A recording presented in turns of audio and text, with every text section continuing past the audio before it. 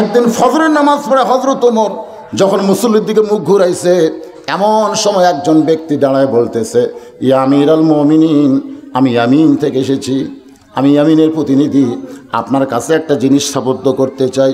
ওমর ফারুক হাত বাড়ালেন, ওমর ফারুকের হাতে দিলেন। ওমর ফারুক দেখেন ওইটা হলো ইয়ামিনের অভাবী মানুষের তালিকা।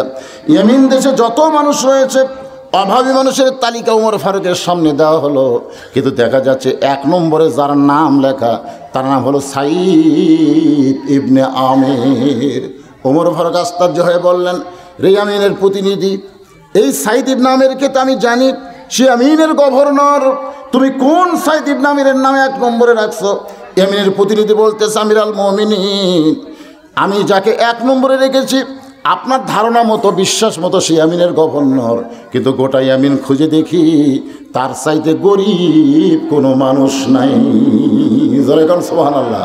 এখানে গভর্নরকে আমরা যদি প্রধানমন্ত্রী বলি আপনাদের বুঝতে সুবিধা হবে। ওমর ফারুক অহয় মানুষের জন্যে, যেরকম ভিজিএফ কার্ড আমাদের বাংলাদেশে আছে না, না ভিজিএফ কার্ড আছে না নাই?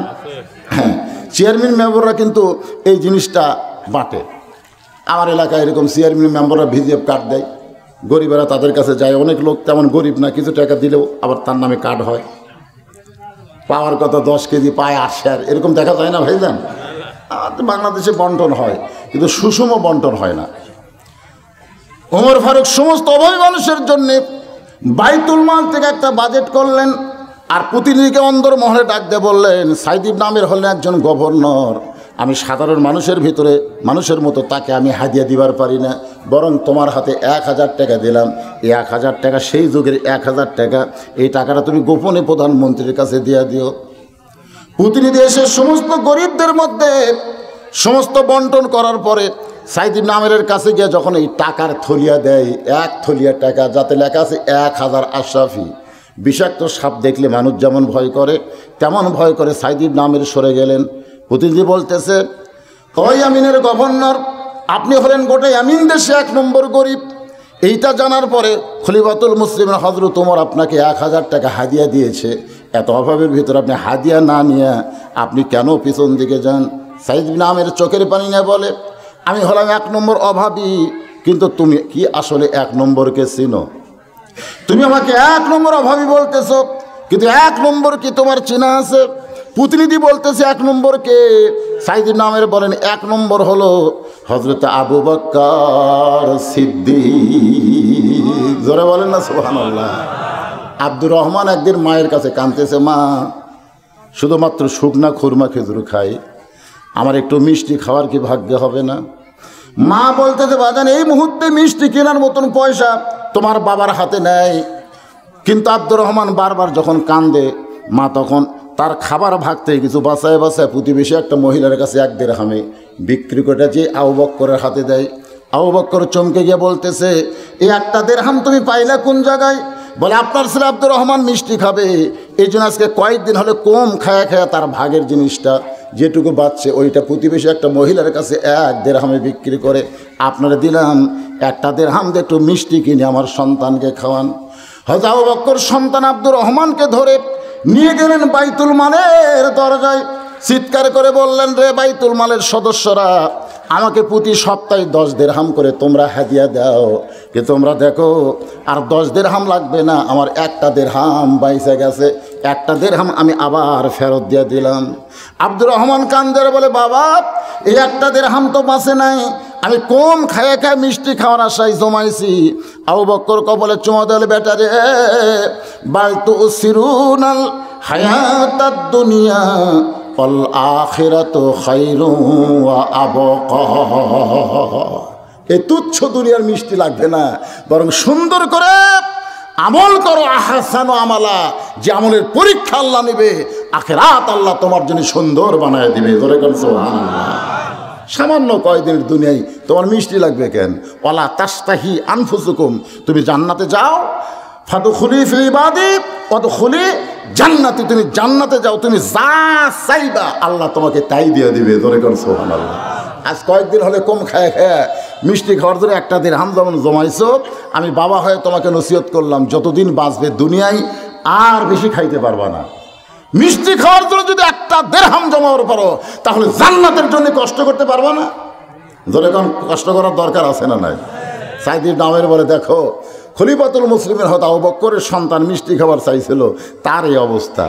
আর আমি শতভাবের মধ্যে থাকলেও আমার নামটাই 1 নম্বরে রাখছো, হযরত তোমরা আমাকে 1000 টাকা দিয়েছে, আমি সেই টাকা গ্রহণ করব? ইতিমধ্যে আল্লাহর কোরআন এসে বলতেছে আতিউল্লাহ ওয়া আতিউর রাসূল ওয়া উলিল আমরি মিনকুম, আল্লাহর আনুগত্য করো, নবীর অনুসরণ করো, তোমাদের আমিরকে তোমরা মানো। আল্লাহর কোরআন মানতে গিয়ে সাইদ ইবনে আমের 1000 টাকার থলিয়া নিলেন, এইটা গরিবের মধ্যে বন্টন করে দিয়া তিনি আবার নিজের বাড়িতে চলে গেলেন। পরের বছর ওই প্রতিনিধি হয় মানুষের তালিকা হযরত ওমরের সামনে পেশ করলেন। ওমর ফারুক তালিকা খুলেই দেখলেন 1 নম্বরে সাইদ ইবনে আমেরের নাম। ওমর ফারুক বললেন, গত বছর এই সাইদ ইবনে আমেরের জন্য 1000 আশরাফি তোমাকে দিয়েছিলাম, তুমি কি তারে দেও নাই? বলে আমির আল মুমিনিন তাকে দিয়েছি ঠিকই, তবে নিজের জন্য গ্রহণ করে নাই, জনগণের মধ্যে বন্টন করে নেতা শান্তি পায়। সুবহানাল্লাহ, নিজের জন্য গ্রহণ করে নাই, জনগণের মধ্যে বন্টন করে নেতা শান্তি পায়। তো নেতা যদি জনগণের মধ্যে বন্টন করে শান্তি পায়, সেই নেতাকে তো ভোট কেনার কোনো দরকার নাই। যখন ভোট কেনার দরকার আছে, কোনো দরকার নাই। এখন আমরা অনেক লোক না বুঝা মিছিলে বলে থাকি শান্তি যদি পাবার চাও অমুক মার্কায় ভোট দাও। আমি সেদিন একজনকে বলেছি, ভাই এটা বলা হলো সম্পূর্ণ সেরেকি। শান্তি যদি পাওয়ার চাও বদনা মার্কায় ভোট দাও, এটা কোনো ইমানদার বলতে পারবে না। তো শান্তি দেওয়ার একমাত্র মালিক হচ্ছে আমার আল্লাহ, কোনো মার্কা মানুষকে শান্তি দেওয়ার পারে না। জোরে কথাটা ঠিক কি না? সেরেকি কথা যে শান্তি যদি পাওয়ার চাও অমুক মার্কা। মার্কা কি? আমরা মার্কা থেকে ভোট দেব না যিনি দাঁড়াইছে তাক দেখে দেব? কথা কয় না। যিনি দাঁড়াইছে সেই মানুষটা কি, সেই মানুষটা কেমন, এইটা দেখে আমাদের কাজ করা লাগবে। যেটা বলতেছিলাম একটু মনোযোগ দেন। ওমর ফারুক বললেন, আগামী বছর মহরম মাসের 1 তারিখে আমি ইয়ামিন দেশে যাব। আগামী বছরের 1 মহরম আমি ইয়ামিন দেশে যাব শুধুমাত্র সাইদ ইবনে আমেরকে দেখার জন্যে। যে গভর্নর হওয়ার পরেও অভাবীর তালিকায় 1 নম্বরে থাকে, দুনিয়ার জন্য গ্রহণ করে না, সব কিছু আখিরাতের জন্য করে, এই মানুষটাকে দেখার জন্য আমি ওমরই যাব। প্রতিনিধি বলতেছে আপনি যাবেন কেন? আপনি হলেন অর্ধ পৃথিবীর খলিফা, আপনার যাওয়া দরকার নাই, আপনি খালি বলেন, আমি গিয়ে বললে উনি আপনার কাছে আসবে। ওমর ফারুক বললেন, না, আমি নবীর জীবনে দেখেছি একজন রাখাল, আল্লাহ রাসূল যখন আসরের নামাজের পরে সাহাবীর দিকে মুখ ঘুরাইছে, দেখে পিছনে একজন সাহাবী দাঁড়ায় আছে। রাসূল বললেন, এজলেস, বসো। সাহাবী বললেন, হুজুর আমি হলাম রাখাল, আমি হলাম একজন রাখাল। আমি উটদুম্বা যখন চারাই হযরত বেলাল তখন আসরের আজান দিয়েছে, আজান শোনার সঙ্গে সঙ্গে উটদুম্বা বাদ দিয়ে আমি আপনার পিছনে নামাজ পড়ার জন্য উপস্থিত হয়েছি। তা আস্তে আস্তে আমার একটু দেরি হয়েছে, আমি এত পিছনের মুসল্লি হয়েছি যে আপনি যখন আসরের নামাজের পরে বসে কিছু তালিম দিচ্ছেন, আমি দূরে বসে আপনার কথা শুনতে পাই, কিন্তু আপনার পবিত্র চেহারাটা দেখতে পাই না।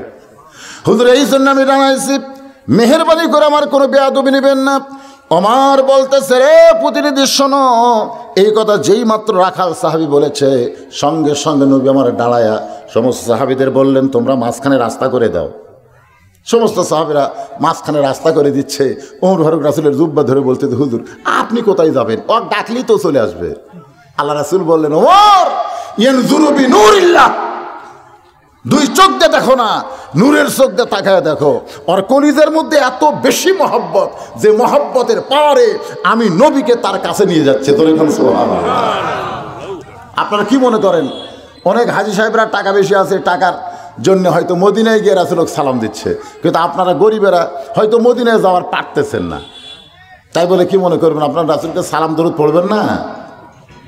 আব্দুল আলিম কি কইছে? মনে বড় আশা ছিল যাব মদিনায়, সালাম আমি করব গিয়া নবীজি রওজায়। আল্লাহ নবী বলেন, আব্দুল আলিম রে, মদিনায় এসে আমার সালাম দেওয়া লাগবে না, পৃথিবীর যেখানে থাকো না কেন ওই জায়গা থেকে যদি সালাম দাও, তোমার কলিজার মহব্বতের পাওয়ারে আমি নবীর দরবারে সালাম পৌঁছে যাবে। ওমর ফারুক পহেলা মুহররম ইয়ামিনের জনগণ খুশিতে বাকবাক হয়ে গেছে, কারণ আল্লাহ নবী বলেছেন আমার পরে কেউ নবী হবে না, আমি হলাম সবচাইতে শেষ নবী। আল্লাহ কোরআনেও বলেছেন মা কানা মুহাম্মাদুন আবা আহাদিম মির রিজালিকুম ওয়ালাকিন রাসূলুল্লাহি ওয়া খাতামান নাবিয়্যিন। তবে আমার পরে কেউ যদি নবী হতো, আল্লাহ রাসূল কিন্তু এখানে একটা কথা বলেছে, আমার পরে কেউ যদি হতো লাও কানা ওমর, আল্লাহ ওমরকে নবী বানায় দিত।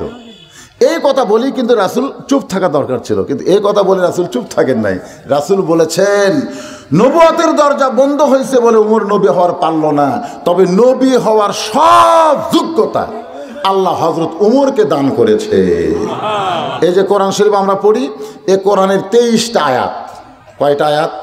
23টা আয়াত আল্লাহ তাআলা শুধুমাত্র হযরত ওমরের শানে নাজিল করেছে। জোরে কোন সুবহানাল্লাহ। তাহলে সেই মানুষ যাচ্ছে ইয়ামিনের জনগণ খুশিতে বাকবাক, আয় হায় ওমর আসতেছে ইয়ামিন দেশে। বিশাল একটা টেজ করা হয়েছে, ওই টেজের উপরে হযরত ওমর উঠেছে, আর হাজার হাজার মানুষ সবাই দাঁড়িয়ে আছে, কেউ বসে নাই, কারণ যতক্ষণ ওমর ফারুক না বসবে ততক্ষণ তারা বসতে পারে, সবাই দাঁড়িয়ে আছে। ওমর ফারুক মঞ্চে গিয়ে দেখলেন চেয়ার মাত্র একটা। জোরে কোন কয়টা?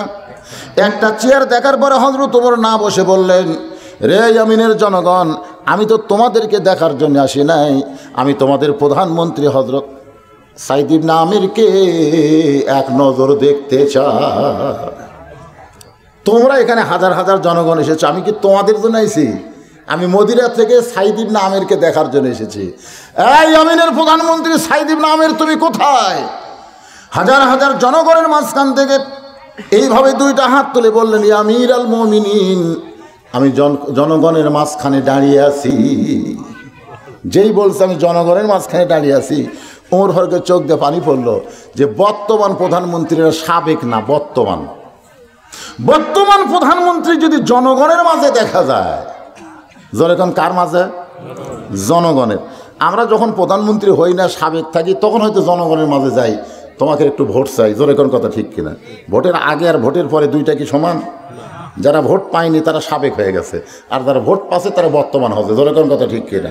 তো সাইদ ইবনে আমির কি সাবেক না বর্তমান? তো বর্তমান প্রধানমন্ত্রী নেতাদের মাঝখান থেকে যদি হাত তোলে তাহলে বোঝা যাবে উনি আলাদা কিছু হয় নাই, উনি জনগণেরই মাঝখানে রয়েছে। জোরে কোন কথা ঠিক কিনা ভাই? ওমর ফারুক বললেন রে সাইদ ইবনে আমির, তুমি জনগণের মাঝখানে দাঁড়িয়ে আছো কেন? আমি তোমাকে এক নজর দেখার জন্য মদিনা থেকে আইছি ভাই, আসো তুমি টেজের উপরে, আমরা দুইজন মিলে একসঙ্গে, আগে হবে সালাম, তারপরে মুসাফাত, তারপরে কোলাকুলি। সুবহানাল্লাহ বল। সাইদ ইবনে আমির যখন টেজের দিকে আসতেছে এমন সময় জনগণ চিল্লায় বলে আমিরাল মুমিনিন, আমরা একটা চেয়ার রাখছি শুধুমাত্র আপনার জন্যে, আপনি সেই চেয়ারে বসবেন, আপনি নবীর হাদিস থেকে কিছু বলবেন, আল্লাহর কোরআন থেকে কিছু বলবেন, আমরা জনগণ শুনবো এবং আপনার পবিত্র চেহারা দিকে আমাদের জীবন ধন্য করব। ওমর ফারুক বললেন তোমরা একটা চেয়ার আমার জন্য বাজেট করেছো, অথচ তোমাদের প্রধানমন্ত্রীর জন্যে একটা চেয়ারের বাজেট কেন করলা না? সবাই বলতেছে আমিরাল মুমিনিন, আপনার জায়গায় আমাদের প্রধানমন্ত্রীকে আমরা দেখতে চাই না, আপনি থাকবেন যে জায়গায়। ওমর কান্দার বলে ইয়ামিনের জনগণেরা, তোমরা ওমরকে অর্ধ পৃথিবীর খলিফা মনে করতেছো, কিন্তু জেরুজালেমের দরজায় রাখাল ছিল উঠের পিঠে, আর ওমর ফারুক রশি ধরে জমিনে দাঁড়ায় আছে। জোরে বলেন না সুবহানাল্লাহ। তাহলে একটা উট যদি উমরও চড়তে পারে, রাখালও চড়তে পারে, এক চেয়ারে সাইদ ইবনে আমিরও বসতে পারবে, উমরও বসতে পারবে। জোরে কোন কথা ঠিক কিনা? জনগণেরা দেখতেছে না, এত কিছু করার পরে হযরত ওমর যখন তাকে টেজের কাছে নিয়ে গেছে, এমন সময় সমস্ত জনগণ চিল্লায় বলে আমিরাল মুমিনিন, আমাদের প্রধানমন্ত্রীকে আপনি মহব্বত করে আপনার কাছে টানতেছেন, কিন্তু আপনি তো জানেন না ওই প্রধানমন্ত্রীর বিরুদ্ধে আমাদের 4টা অভিযোগ রয়েছে। যেই বলেছে প্রধানমন্ত্রীর বিরুদ্ধে, পক্ষে না বিরুদ্ধে? বিরুদ্ধে আমাদের 4টা অভিযোগ আছে। ওমর ফারুক মুচকি মুচকি হাসলেন, এই মানুষের বিরুদ্ধে আমার অভিযোগ? যে 50 বছর কোরআনের তাফসির করে, যার ওয়াজের মাহফিলে লক্ষ লক্ষ মানুষ হয়, এই মানুষের বিরুদ্ধে অভিযোগ? কি কন আপনাদের ভিতরে এরকম একটা আশ্চর্য কাজ করে না, করে কি করে না? আমি চলে আসলাম মদিনা থেকে যাকে এক নজর দেখার জন্যে, যে মানুষটা নিজের অভাবকে দেখে না, সাধারণ মানুষের অভাব দেখে, সেই মানুষের বিরুদ্ধে অভিযোগ বিরুদ্ধ হলেও হয়তো পক্ষ পড়তে পারে। যেরকম ফজর নামার সময় একজন মুসল্লি ইমামের কাছে অভিযোগ করছে, হুজুর এই প্রতিদিন ফজরের আগে আমাকে ডাকে, প্রতিদিন ফজরের সময় জানলাত গিয়ে ডাকে, আর ডাকের কারণে আমি চেতন পাইয়া উঠে আসে ফজর নামাজ পড়তেছি, এর বিরুদ্ধে আমার অভিযোগ। আপনারা বলেন তো ইমাম সাহেব কি অভিযোগের বিচার করবে? আর খুশি হয়ে বলবে কাম তো ভালোই করছে, এরকম অভিযোগ হতে পারে। ওমর ফারুক বললেন, এ মিনের জনগণেরা, তোমাদের প্রধানমন্ত্রীর বিরুদ্ধে তোমাদের 4টা অভিযোগ আছে, এই অভিযোগগুলো বলো তো। সমস্ত জনগণের ভিতর থেকে একজনকে জিম্মাদার বানানো হলো। তিনি বলতেছেন, সমস্ত জনগণের পক্ষ থেকে আমি আপনার কাছে বলতেছি, আমাদের প্রধানমন্ত্রীর বিরুদ্ধে 4টা অভিযোগের 1 নম্বর হলো প্রতিদিন কার্যালয়ে দেরি করে আসে। লিয়াবলুয়াকুম আইয়ুকুম আহসানু আমালান ওহুয়াল আজিজুল গফুর ফাদখুলি ফি ইবাদি ওয়াদখুলি জান্নাতি। ওমর ফারুক চমকে উঠলেন, একজন প্রধানমন্ত্রী কার্যালয়ে দেরি করে আসে ঠিকই, কি করে আসে? দেরি করে আসে। 2 নম্বর অভিযোগ হলো হঠাৎ একদিন আসেই না। 2 নম্বর অভিযোগ হলো কার্যালয়ে হঠাৎ একদিন আসেই না। 3 নম্বর অভিযোগ হলো কার্যালয়ে কাজ করতে করতে আমাদের প্রধানমন্ত্রী বেহুশ হয়ে পড়ে যায়। 4 নম্বর অভিযোগ হলো রাত্রিবেলা দরজা বন্ধ করে এমন ঘুমায়, আমরা শত বিপদে ডাকাডাকি করলেও আমাদের প্রধানমন্ত্রী কোনোদিন দরজা খোলে না। মারাত্মক 4টা অভিযোগ। ওমর ফারুক বললেন, সাইদ ইবনে আমের, জনগণ তোমার বিরুদ্ধে 4টা অভিযোগ করেছে, তুমি যদি শুধু বলো যে অভিযোগগুলো মিথ্যা, শুধু বলো অভিযোগগুলো মিথ্যা, আমি তোমার কথাই গ্রহণ করব। কারণ এখন পর্যন্ত মদিনা থেকে এসেছি তোমার জন্য, তোমার মহব্বত দিয়ে আমার গোটা কলিজা ভরা। তুমি শুধু বলো অভিযোগগুলো মিথ্যা। সাইদ ইবনে আমের বলে, অভিযোগগুলো মিথ্যা আমি বলতে পারতাম যদি আপনি বিচারক হতেন। আপনি যদি বিচারক হতেন তাহলে বলতাম অভিযোগগুলো মিথ্যা, কিন্তু আপনার কাছে মিথ্যা বললে কি হবে? আলাইসাল্লাহু বিআহকামিল হাকিমিন। আপনি বিচারক, আপনার সামনে মিথ্যা বলে খালাস পাওয়ার চেষ্টা করতাম। জোরে কোন কথা ঠিক কিনা? আজকে বাংলাদেশে বিচারকের সামনে মানুষ সত্য মিথ্যা কয় কি কয় না? জোরে কোন কয় কি কয় না? কারণ তারা বিশ্বাস করে এটাই বিচারক। উকিল আবার জেরা টেরা করে জোর গলায় বলে, দেখেন স্যার ইয়র অনার, এরকম বলে। কিন্তু অনেক সময় দেখা গেল ভালো মানুষগুলো জেলখানা যাচ্ছে, খারাপ মানুষগুলো তদবির করে সব বার হয়ে আসতেছে। জোরে কোন কথা ঠিক কিনা? আশা করে না বিচারক আমাকে মুক্তি দিয়ে দিচ্ছে। কোনটা বিচারক? যেটা বসে আছে যদি আসলেই বিচারক হতো তাহলে তার আবার 11 বছর জেল হবি কে? জোরে কোন কথা ঠিক কিনা? প্রধান বিচারপতির 11 বছর জেল হয়নি, যেটা সাবেক। কি কোন হয় না? জানেন না বাংলাদেশে? আলাইসাল্লাহু বিআহকামিল হাকিমিন।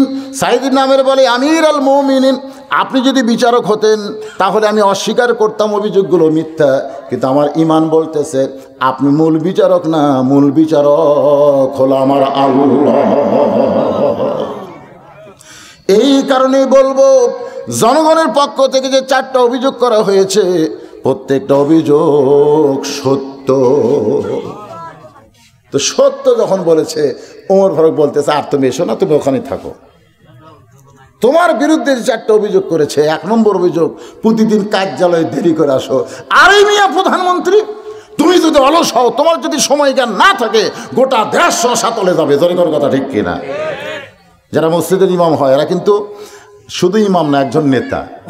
আপনারা বলেন তো জামাতের একটা সময় সুযোগ আছে না? নয়, জোরে কেন আছে নয়? ইমাম বলতেছে একদিন 4টায় পড়ায়, একদিন 4:15 পড়ায়, একদিন আসর 4:30 পড়ায়, আবার একদিন 4:45 পড়ায়। তো মুসল্লি বাড়বি না কমবি? এই মসজিদের টাইম জ্ঞান নেই রে। ইমাম ইচ্ছা মতো নামাজ পড়ায়, আমরা আর যাবো না, যেটি সময় মতো নামাজ হয় সেটি যাবো। জোরে কোন কথা ঠিক কিনা? একদিন 4:45 এসে থেকে জামাত খাড়া হয়েছে, আর একদিন 4টার সময় থেকে জামাত হয়ে গেছে, আর একদিন 4:30 এসে থেকে কেবল খাড়া হচ্ছে। তুই মসজিদ চলবি? তাহলে তুমি প্রধানমন্ত্রী, তোমার যদি আসার সময়টা নির্ধারণ না থাকে, দেরি করে কার্যালয়ে আসো, মারাত্মক অভিযোগ তোমার বিরুদ্ধে। তুমি আমিনের প্রধানমন্ত্রী থাকতে পারবে না যতক্ষণ পর্যন্ত অভিযোগের উত্তর না দিবে। সাইদ বিন আমের বলে আমির আল মুমিনিন প্রতিদিন কার্যালয়ে দেরি করে আসার পেছনে কারণ হলো, প্রতিদিন কার্যালয়ে দেরি করে আসার পেছনে কারণ হলো, আমি যে মেয়েটাকে বিবাহ করেছি, যে মেয়েটা আমার ঘরে এখন বউ হয়ে আছে, আমার সেই বউটা পঙ্গু। জোরে কোন কি? একটা পঙ্গু মেয়েকে বিয়ে করার পেছনে কারণ হলো, আমি যখন যুবক ছিলাম, ওই যুবক অবস্থায় রাস্তা দিয়ে হাঁটতেছিলাম, হঠাৎ দেখি চৌরাস্তার মোড়ে একটা মুরব্বি দাঁড়িয়ে দাঁড়িয়ে কাঁদতেছে। আপনারা বলেন তো, কোনো মুরব্বি যদি দাঁড়িয়ে দাঁড়িয়ে কাঁদে, তাহলে একজন যুবক মানুষ তার কাছে যাওয়ার দরকার আছে না নাই? বর্তমানে আমাদের যুবকদেরকে যে শিক্ষা দেওয়া হয়েছে, এই শিক্ষায় কি মুরব্বির কাছে যাবে? এই শিক্ষায় মুরব্বির কাছে যাবে না, বরং তারা মুরব্বিদের ইনসাল্ট করবে। কিন্তু সাইদ ইবনে আমের বলে মুরব্বির কান্না দেখে আমি তার কাছে গিয়ে সালাম দিয়ে বললাম, বাবা এই চৌরাস্তার মোড়ে দাঁড়ায় আপনি কেন কাঁদতেছেন? মুরব্বি বলতেছে, তোমার রাস্তায় তুমি চলো, আমার কান্না দেখার তোমার দরকার নাই। আমি তখন আরও সাপটি ধরে বললাম, বাবা কী জন্য কান্দো একটু জানতে চাই। বলে আমার কান্দার কারণ হলো, আমি একটা কন্যা সন্তানের বাবা হয়েছি, আমি একটা কন্যা সন্তানের বাবা হয়েছি। আমির আল মুমিনিন অসহায় বুড়োটার মুখে হাসি ফুটানোর জন্যে আমি তার পঙ্গু মেয়েকে বিয়ে করলাম। কিন্তু মেয়েটা হাতে পঙ্গু পায়ে পঙ্গু হলে কি হবে?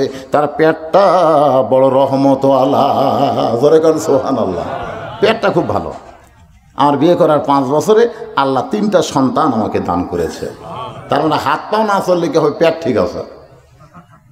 5 বছরে 3টা হয়েছে। আল্লাহ বলেছে ইন্নামা আমওয়ালুকুম ওয়া আওলাদুকুম ফিতনা, তোমাদের সম্পদ আর সন্তান হলো তোমাদের বিপদের কারণ। বেশি সম্পদ হলো বিপদ, আবার বেশি সন্তান হলো বর্তমান যুগে বিপদ আছে। জোরে করে আছে না নাই? আর একটা সন্তান কমপক্ষে 2 বছর দুধ পান করবে। কোনো জায়গায় আছে 30 মাসের কথা আছে, তো 2.5 বছর যদি দুধ পান করে, তাহলে 5 বছরে 3টা হলে কোনটার দুধ কে পান করলো দেখেন তো হিসাব করে। অনেকে আছে 1 বছর পরে আরেকটা হয়, এরকম আছে না নাই? তাহলে আগেকারটাই তো 2.5 বছর পাওনা আছে। তুমি তার দুধ খাওয়ার মধ্যে আরেকটা খাবার জন্ম দাও, তো বিপদ হয়ে গেল। এই জন্য অস্থায়ী পদ্ধতি, স্থায়ী না, অস্থায়ী পদ্ধতি আলেম ওলামারা জায়েজ করছে। অন্তত 2.5 বছর 3 বছর পর পর একটা করে দেওয়া দরকার। বছর বছর একেবারে কি 5 বছরে 3টা সন্তান আল্লাহ আমাকে দান করেছে, কিন্তু আমার বউটা পঙ্গু লুলা। আমার বাড়িতে কোনো কাজের মানুষ নাই, আমি নিজেই কাজ কাম করি, নিজের সন্তান পেশাব পায়খানা পরিষ্কার করে, আমার বিবিটাকেও পেশাব পায়খানা করানোর পরে আমি জবের আটার খামি দিয়ে যে রুটি বানাই, এই রুটি তৈরি করে রুটিটা ভাইজা আমার সন্তান বিবিদেরকে খাওয়াইতে আমার দেরি হয়ে যায়। আমি ইচ্ছা করে কোনো দিন দেরি করে আসি না, অলসতা করে আমার দেরি হয় না, এই সকল সাংসারিক কাজ কাম করতে আমার দেরি হয়ে যায়। হাজার হাজার জনগণ কান্দের বলে আমির আল মুমিনিন আমাদের প্রধানমন্ত্রীর বাড়িতে এমন একটা বিপদ, তিনি নিজের কাজ নিজেই করেন, সেই কারণে আসতে দেরি হয়। এইটা যদি আমরা আগে জানতাম, তাহলে 1 নম্বর আমরা কোনোদিন আপনার সামনে বলতাম না। প্রতিদিন কার্যালয়ে দেরি করে আসে, আমরা সর্বসম্মতি কর্মে উইথড্র করে নিলাম। ওমর ফারুক বলতেছে আলহামদুলিল্লাহ। এই সাইদের নামের দেখো 1 নম্বর উইথড্র হয়েছে, 2 নম্বর প্রতিদিন কার্যালয়ে দেরি করে আসো, ঠিক আছে। হঠাৎ একদিন যে আসো না, এই না আসার পিছনে কারণ কি? সাইদ নামের বলে আমির আল মুমিনিন এই না আসার পিছনে কারণ হলো, আমি মাসে 1 দিন বাজার করি। মাসে কয় দিন? 1 দিন বাজার করি। এই দেখেন একসাথে যে 3টা উঠলো না, এই 3টার দিকে তাকান, এই 3টার দিকে তাকান। এরা কিন্তু ওটার পিছনে মারাত্মক কারণ আছে। কি কারণে উঠছে বলবো? ওরা বসলে বলবো না, না বসলে বলে দেবো, জানি তো আমি এগুলো।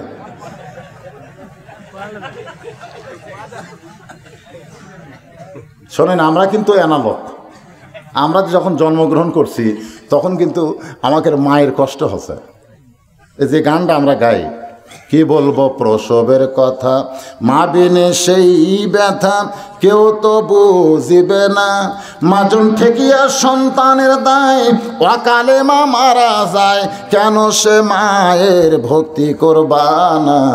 এমন দরদি ভবে কেউ হবে না আমার মা। আচ্ছা, এই গান যে লেখছে, এখন যে হারে সিজার চলতেছে, এখন যে হারে সিজার, আমাদের এলাকার এক অটো ভ্যান চালায়, ওর বইয়ের বাচ্চা হবে সিজার করে। ধরে এখন কী করে আমার কাছে যে বলতেছে, হুজুর হঠাৎ আটকে গেলাম। কিন্তু হঠাৎ আটকে ধর কারণ কি? বলে বউরে সিজার করা লাগবে, টাকা নাই 5,000। তুই ভ্যান চলে খাস, তোর বউ সিজার করা লাগবে কে?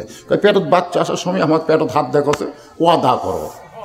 আমি কিন্তু ওই দিক দিয়ে বের করবো না, কাটিয়ে বের করবো। তুমি কি কর? ওর পেটত হাত দেওয়া ওয়াদা দিছে, এখন সিজার করবি, ভ্যান চলায়। আর আমি কইলাম, আমি 3টার বাপ হলাম, আমার বইয়ের সিজার লাগলো না। এই যারা যে মাঝে মধ্যে উঠবি ডাববি, বুঝবেন এরা সিজার করা। ধরে এখন কি করা, কোনো কষ্ট হয়নি তো। টাইনে বার করছে, তাই খালি কাটিয়া ঘুমন্ত অবস্থায় এই শালা করে বার করছে। ধরে কোন কথা ঠিক না, কান দেওনি, কারণ এই বার করেছে, ওর কান্দার কি দরকার আছে? আর আমাকে টাইনে টানে বার করতে, বার হয়ে মাথা চ্যাপটা হয়ে গেছে, আমার সেই মাথায় থাপড়ে থাপড়ে আবার গোল করা লাগছে। কথা কথা ঠিক কেনা? আর ওরকে খালি পেট কাটিছে, আরে বার করছে, চোল ঘুমোতে আছে। ডাক্তার কয় আরো 3 দিন পর হওয়ার কথা, টাকার লোভে আগেই বার করছি। এই সিজার করা যারা, এরা কোরআনের মাহফিল থেকে মাঝে মধ্যে ডিস্টার্ব করবি। এই সিজার করা কি, ওরা বসিছে না আছে গেছে?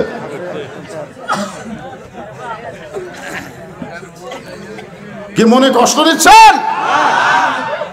একটু মনোযোগ দিয়ে শুনবেন। সাইদ ইবনে আমের বলতেছে, আমির আল মুমিনিন হঠাৎ একদিন কার্যালয়ে আসি না। এ না আসার পিছনে কারণ হলো, আমি প্রতি মাসে একদিন বাজার করি। প্রতি মাসে কয়দিন বাজার করার পরে আমি যে পোশাক পরে কার্যালয়ে আসি, জনগণের সামনে এই একটা পোশাক ছাড়া আমার আর দ্বিতীয় কোনো পোশাক নাই যে পোশাক পরে কার্যালয়ে আসা যায়। এই একটা মাত্র পোশাক, যেই পোশাক পরে কার্যালয়ে আসি, উমরের চোখটা দর দর করে পানি পড়তেছে। বাজান গো, আল্লাহর কোরআন মানুষকে কত সুন্দর বানায় দেয়। সোনাল্লাহ বলে। এ পোশাকের একটা ওয়াজ আছে ওমর ফারুকের জীবনে। জুমার দিনে যখনই খুতবা দিবে এমন সময় মাঝখান থেকে একজন সাহাবী দাঁড়িয়ে বলতেছে, আমির আল মুমিনিন আপনার খুতবা শোনা জায়েজ নাই, আপনার খুতবা শোনা জায়েজ নাই। ওমর ফারুক চমকে গেলেন, কি কারণে আমার খুতবা শোনা জায়েজ নাই? ওই লোকটা বলতেছে, আমির আল মুমিনিন আমাদেরকে খাটো পাঞ্জাবি দিয়া আর আপনি লম্বা জুব্বা পরে খুতবা দিবেন। আমাদের বাইতুল মাল থেকে যেই পাঞ্জাবি দিচ্ছেন, এই পাঞ্জাবি দিয়ে হাঁটু পর্যন্ত ঢাকে না, আর আপনি লম্বা জুব্বা পরে খুতবা দিচ্ছেন।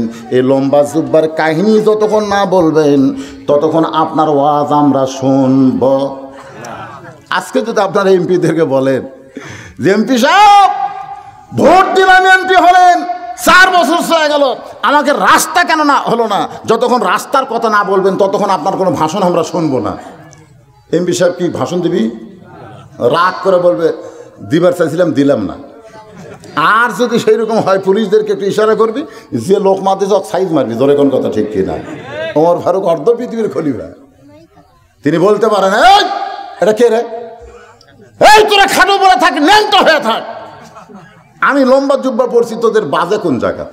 এ কথা ওমর ফারুক বলছেন? ওমর ফারুক ছোট বাচ্চার মতন কাঁদতেছেন। এমন সময় 6 লক্ষ হাদিসের হাফেজ আব্দুল্লাহ ইবনে ওমর বাবার পাশে দাঁড়িয়ে বলতেছে, রে নবীর সাহাবীরা, আমি কিন্তু বাবার পক্ষে না, আমি তোমাদের পক্ষ নিলাম। আসলেই তাই, তোমাদেরকে খাটো পাঞ্জাবি দিয়ে আমার বাবা লম্বা জুব্বা কোথায় পাইছে অবশ্যই আমাদের জানার অধিকার আছে। দরকার আছে না নাই? তার মানে তুমি যে লোকমা দিয়েছো, সেই লোকমার সাথে আমি আব্দুল্লাহ আমার বাবার পক্ষে না, তোমার পক্ষ হয়ে গেলাম। ওমর ফারুক বলে, আব্দুল্লাহ রে, আমি লম্বা জুব্বা কোথায় পাইলাম এটা সাধারণ মানুষ না জানলেও তুই তো বলতে পারিস বাবা। আব্দুল্লাহ বলতেছে, সাহাবীরা রে, দুনিয়ার সবাই যখন ঘুমাইছিল এমন সময় আমার বাবা আমার দরজায় গিয়ে ডাকতেছে, আব্দুল্লাহ, আব্দুল্লাহ, আমি চমকে গেলাম, এত রাত্রে বাবা কেন ডাকতেছে। দরজা খুলে তাকায় দেখি বাবা একটা পাঞ্জাবি নিয়ে দাঁড়ায় আছে। আমি খুশি হয়ে বললাম, বাবা বাইতুল মাল থেকে একটা পাঞ্জাবি দিয়েছে, আবার আর একটা পাঞ্জাবি আমাকে দিবার আইছেন। খলিফার বেটা হলে দুইটাই পাওয়া যায়। ওমর ফারুক চোখের পানি নিয়ে বলতেছে, পাগল তুই কি জানিস না, ওয়াইদা হাকামতুম বাইনান নাস আন তাহকুমু বিল আদল, মানুষের মধ্যে কাউকে যখন নেতৃত্ব দেওয়া হয় সেই নেতা নিজের ইচ্ছা মতো চলবে না, নেতাকে চলতে হবে আল্লাহর আইন মতো। বলে কন্যা সুবহানাল্লাহ। তাহলে গভীর রাত্রে এই পাঞ্জাবি নিয়ে কেন দাঁড়ায় আছেন? ওমর ফারুক বললেন, বেটা এই পাঞ্জাবি আমার ভাগে পড়েছে, কিন্তু আগামীকাল জুমার দিনে এই খাটো পাঞ্জাবি পরে আমি খুতবা দিব। মানুষ কিন্তু মুসল্লির পোশাক খুব একটা দেখে না, কিন্তু ইমামের পোশাক সবাই তাকায় থাকে। ধরে কোন কথা ঠিক কি না? বাজান আমার হাঁটু বার হয়ে যাবে, এই খাটো পাঞ্জাবি গায়ে কেমনে খুতবা দিব? তাই তোর পাঞ্জাবিটা আমাকে একটু দান করে দে বাজান, তোরটার আমারটা মিলে আমি একটু লম্বা জুব্বা বানাবার চাই। আবদুল্লাহ বলে, তাকায় দেখো, তোমাদের পরনে খাটো পাঞ্জাবি হলো, তোমরা নতুন পোশাক পরে মসজিদ আইছো, কিন্তু আমার পরনে নতুন কোনো কাপড় নাই। আমার নতুন পাঞ্জাবিটা আমার বাবাকে দান করার পরে আমার পাঞ্জাবি বাবার পাঞ্জাবি মিলে বাবা লম্বা জুব্বা পরে তোমাদের খুতবা শোনায়। লিল্লাহু তাকবীর। ওমর ফারুক বলে, সাইদ ইবনে আমের বলো। সাইদ ইবনে আমের বলতেছে, মাসে একদিন বাজার করি।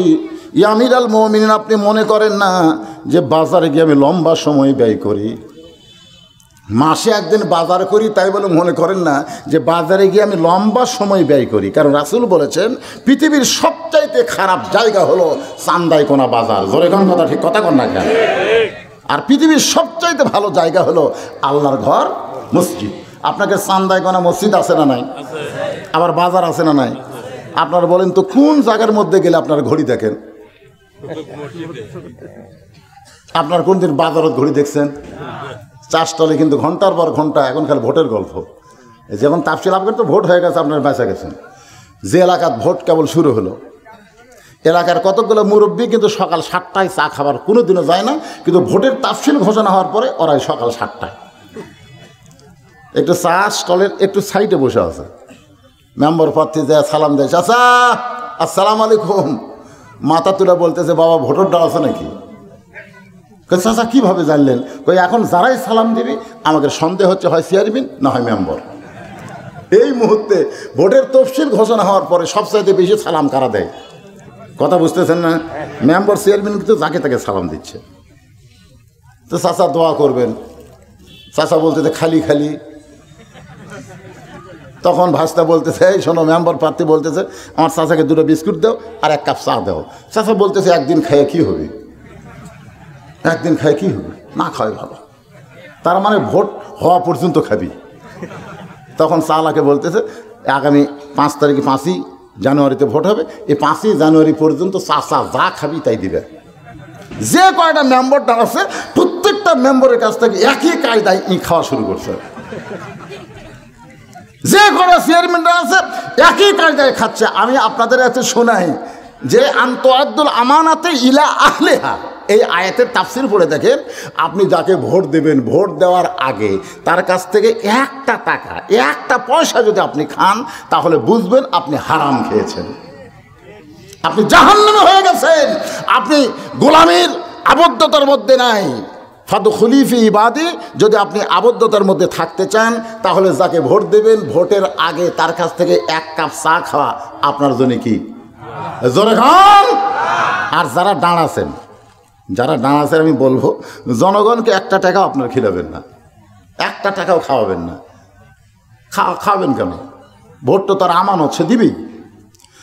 যেটা বলতেছেন আমি একটু খেয়াল করবেন। সাইদ ইবনে আমের বলতেছে, আমিরাল মুমিনিন, আপনি মনে করেন না মাসে একদিন আমি যে আসি না, এ না আসার পিছনে কারণ হলো আমি বাজারকে ঘন্টার পর ঘন্টা সময় ব্যয় করি না। কারণ আমি জানি দুনিয়ার সবচাইতে খারাপ জায়গার নাম কি? বাজার। আর সবচাইতে ভালো জায়গা হলো আল্লাহর ঘর মসজিদ। আমি খুব তাড়াতাড়ি বাজার করে বাড়িতে আসার পরে আমার এই মোটা কাপড়টা যেইটা পরে আপনার সামনে দাঁড়ায় আছি, এই কাপড়টা আমি খাইসা দিই মাসে কয়দিন? মাসে 1 দিন আমি খাইসা দিই। কিন্তু এই মোটা কাপড়টা শুকাইতে আমার সারা দিন চলে যায় এই একটা মাত্র কাপড় ছাড়া, আমার আর কোনো কাপড় নাই যে কাপড় পরে আমি কার্যালয়ে আসতে পারি। আমিরাল মুমিনিন, কাপড় খাইসা দেয়া ভিজা কাপড় পরা, আল্লাহ নবী বলেছেন ভিজা কাপড় কোনো সময় যদি বাড়িতে পরতে পারবে, কিন্তু ভিজা কাপড় পরে জনগণের সামনে দাঁড়ানো যাবে না।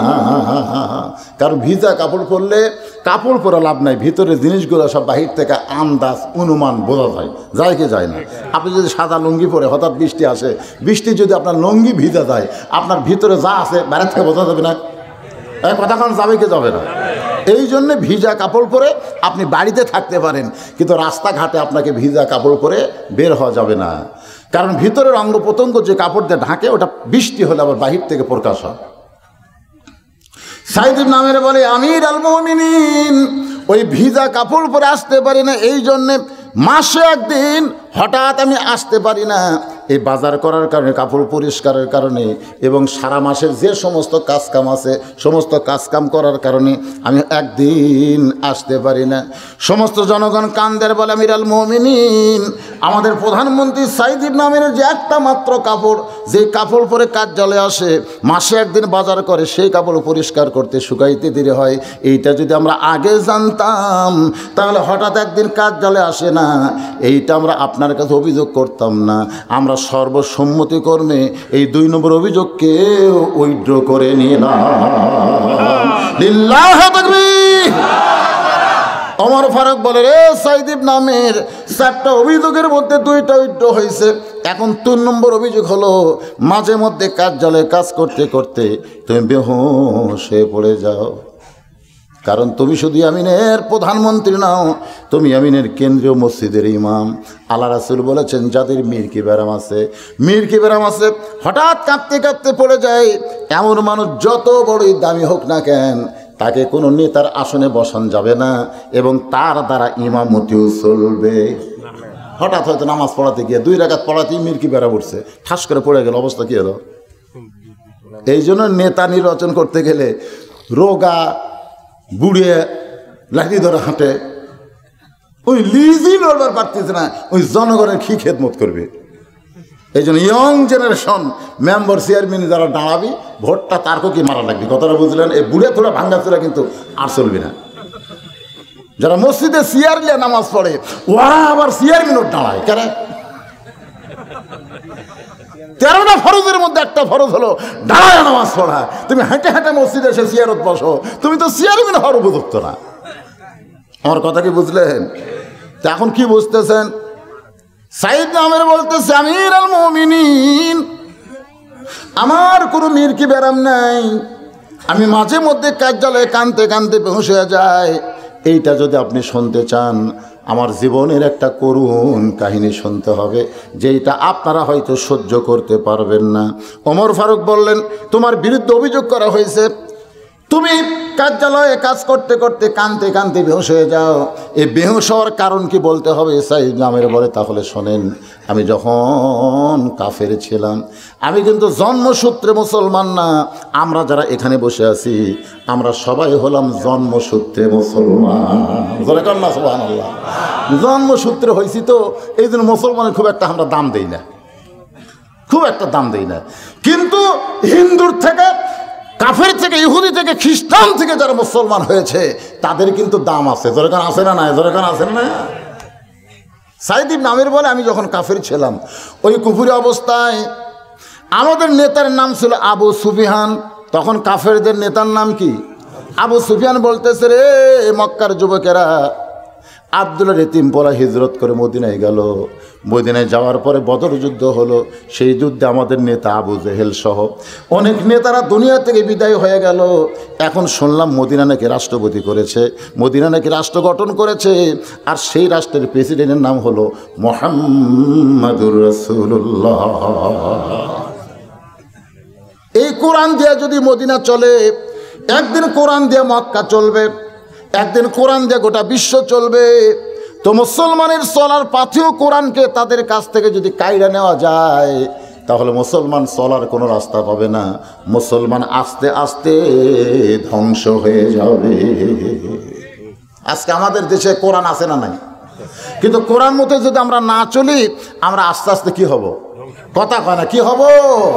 আবু সুফিয়ান বলতেছে, যুবকেরা এখন মদিনায় গিয়ে আব্দুল্লাহ ইতিম পোলাপ এই কোরআন যা বলে সেই অনুযায়ী চলে, আর চলার কারণে মদিনা এখন ইসলামী রাষ্ট্র গঠন হয়েছে।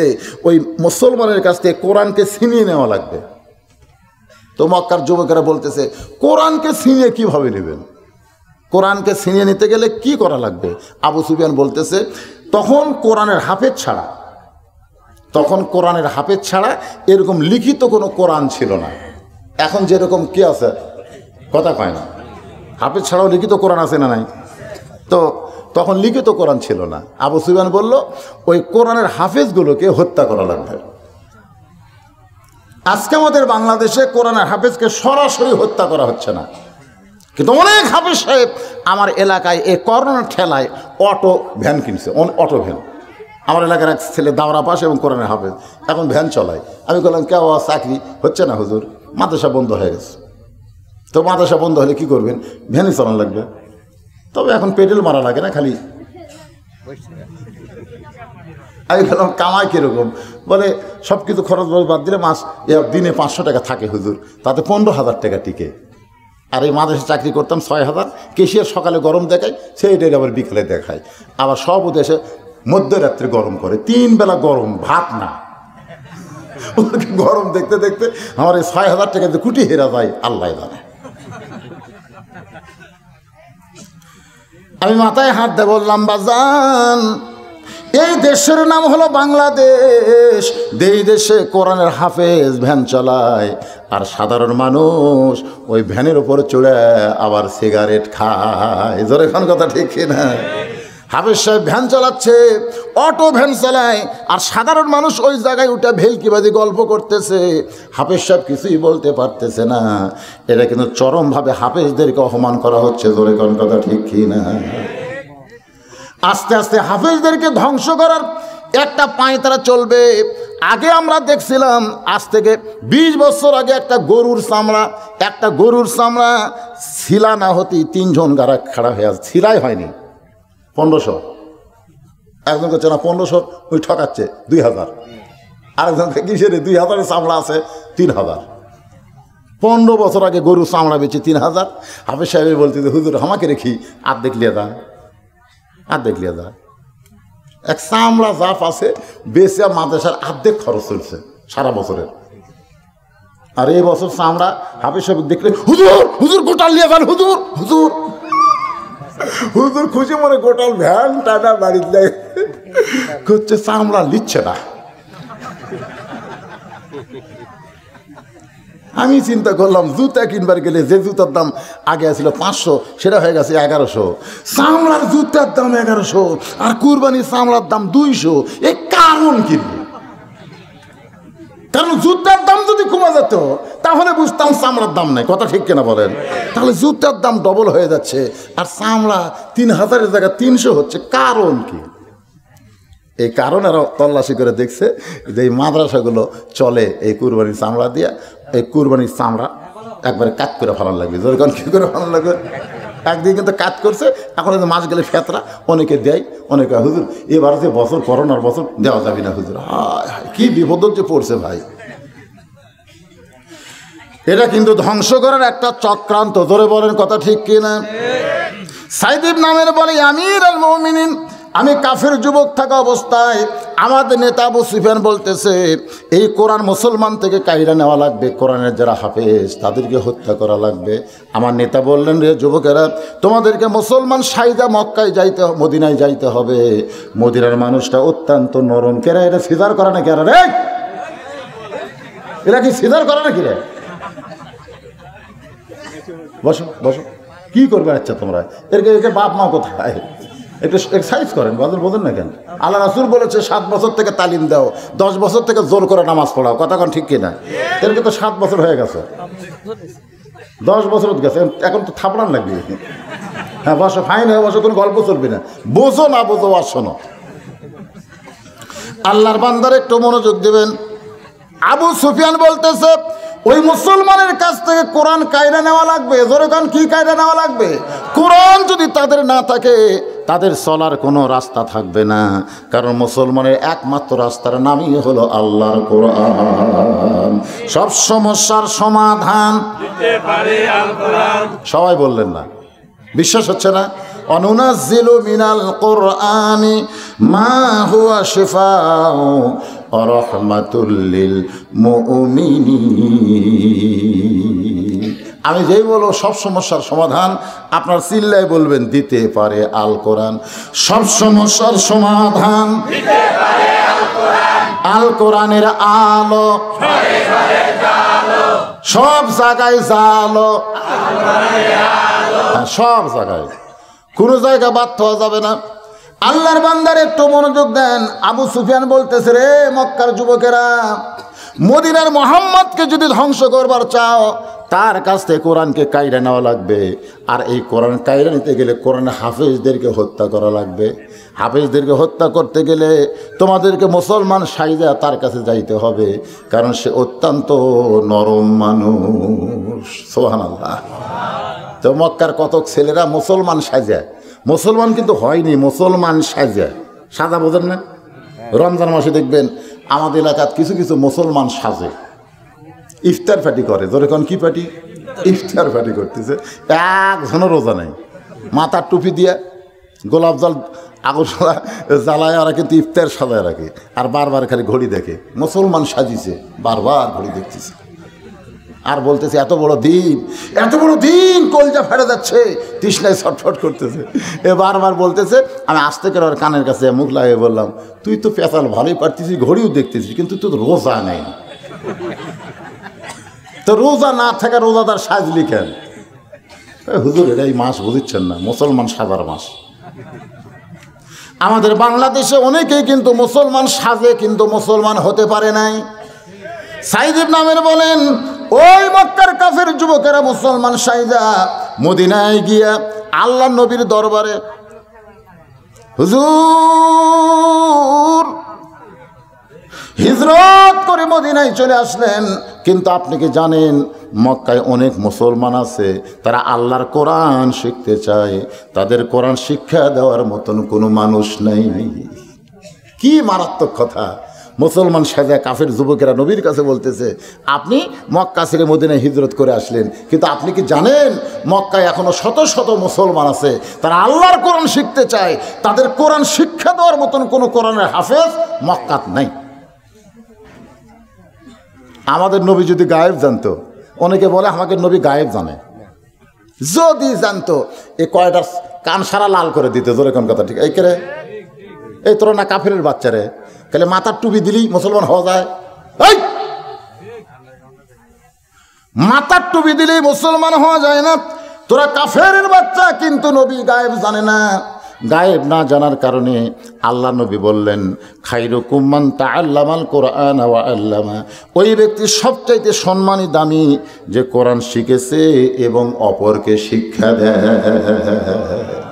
তোমার মধ্যে কারা কারা কোরআন হাফেজ আছো, এই মুসলমানের সাথে তোমাদেরকে মক্কায় যাওয়া লাগবে। সাইদ ইবনে আমের বলেন, 10 জন কোরআনের হাফেজ ওই মুসলমান সাদা কাফের যুবকদের সঙ্গে রওনা দিলেন। কয়জন? 10 জন কোরআনের হাফেজ, তারা এই মুসলমান সাদা কাফের যুবকের সঙ্গে মক্কায় রওনা দিলেন। বীরে মাওনা, আমি নিজের চোখে দেখাইছি, ওই জায়গায় কাফেররা তরবারি নিয়ে ওত পেতেছিল। এই যুবকেরা যখন হাফেজদের নিয়ে ঢুকছে, সঙ্গে সঙ্গে তারা অতর্কিত আক্রমণ করে, এক আক্রমণে 9 জন কোরআনের হাফেজকে তারা শহীদ করে দেয়। কোনো কথা বলার আগে কোরআনের 9 জন হাফেজকে তারা হত্যা করে। একজন মাত্র হাফেজ, যার নাম হলো খোবাইব বিন আদি, সে পাহাড়ের চূড়া পর্যন্ত দৌড়ে উঠে যায়। আবু সুফিয়ান বলতেছে, রে কোরআনের হাফেজ, তোমার সঙ্গী 9 জনকে হত্যা করা হয়েছে, কিন্তু আমরা ওয়াদা করতেছি, কাবা শরীফের কসম করে বলতেছি, আমরা তোমাকে হত্যা করব না। এরকম কাবা শরীফের কসমকে সাইদ ইবনে আমের বলে আমার নেতা যখন বলেছে, তখন ওই কোরআন হাফেজ নিজে চলে আসলেন। ওই হাফেজকে নিয়ে আসা হলো। মক্কার কাফেরদের ভিতরে বিশাল একটা টেজ করে ওই টেজের উপরে কোরআন হাফেজকে উঠাই বলা হচ্ছে, ও মুসলমানের কোরআনের হাফেজ, তোমার নবী আছে মদিনায়, তোমার আল্লাহ আছে আসমানে। এখন হাজার হাজার তোমার শত্রু তোমাকে হত্যা করতে চায়। এই হত্যার পূর্ব মুহূর্তে তোমার যদি কিছু বলার থাকে তুমি বলতে পারো। তুমি যেই নবীর ওপর ঈমান এনেছো, আল্লাহর প্রতি এনেছো, তুমি বলো তো আল্লাহ কোন জায়গায়, নবী কোন জায়গায়। সাইদি নামের বলে, আমি কাফেরদের মধ্যে কাফের যুবক হইয়া ওই মুসলমানের কোরআনের হাফেজের দিকে তাকায় আছি। হাফেজ সাহেব চিৎকার করে বলতেছে, তোমাদের কাছে আল্লাহ আসমানে, নবী মদিনায়, কিন্তু একজন মুসলমানের কাছে আল্লাহ আছে ইমানে, আর নবী আছে কলিজা। তার মানে কি গেল? আল্লাহ আসমানে না, নবী মদিনায় না, যারা মুসলমান তাদের ইমানে আছে আল্লাহ, আর কলিজার মধ্যে মদিনার রাসূল আছে। ধরে কোন কথা ঠিক কিনা? লা ইলাহা ইল্লাল্লাহু মুহাম্মাদুর রাসূলুল্লাহ। সাইদির নামের বলে, আমি তখনও কাফের, কিন্তু মুসলমানের কোরআনের হাফেজের জবান থেকে এমন কথা শোনার সঙ্গে সঙ্গে আমার গোটা দেহ কম্পন দিয়ে উঠলো। আবু সুফিয়ান বলতেছে, রে মুসলমান, তোমার সাথে 9 জনকে আমরা হত্যা করেছি, আর তোমাকে নিয়ে আমরা খেলা করব, তোমাকে নিয়ে আমরা খেলা করব। 9 জনকে হত্যা করার সময় তোমাকেও হত্যা করতে পারতাম, কিন্তু তোমাকে হত্যা করিনি, কারণ মুসলমানদের নিয়ে আমাদের খেলা করতে বড় আনন্দ লাগে। গোটা বিশ্বে এখন কাফের বেঈমানেরা মুসলমানদের নিয়ে খেলা করতেছে। জোরে গণগতা ঠিক কিনা? আমাদের খেলতে দেওয়ার সুযোগ দেওয়া যাবে না, কোনো সুযোগ দেওয়া যাবে না।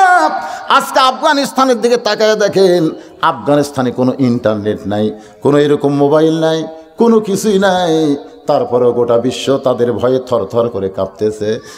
সাইদ ইবনে আমের বলতেছে, আমির আল মুমিনিন মাঝে মধ্যে কার্যালয়ে কানতে কানতে বেহুশ হয়ে যায়।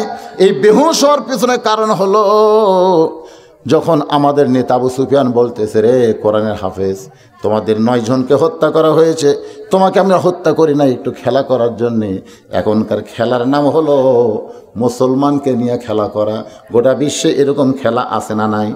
জোরে এখন আছে না নাই? সাইদ ইবনে আমের বলে, আমি যদিও কাফির ছিলাম, এই কথাগুলো আমার পছন্দ ছিল না। আমাদের নেতা বলতেছে, এখন তুমি একটা বারের জন্য বলো, আব্দুল্লাহর এতিম পোলা নিপাত যাক, আব্দুল্লাহর এতিম পোলা ধ্বংস হয়ে যাক।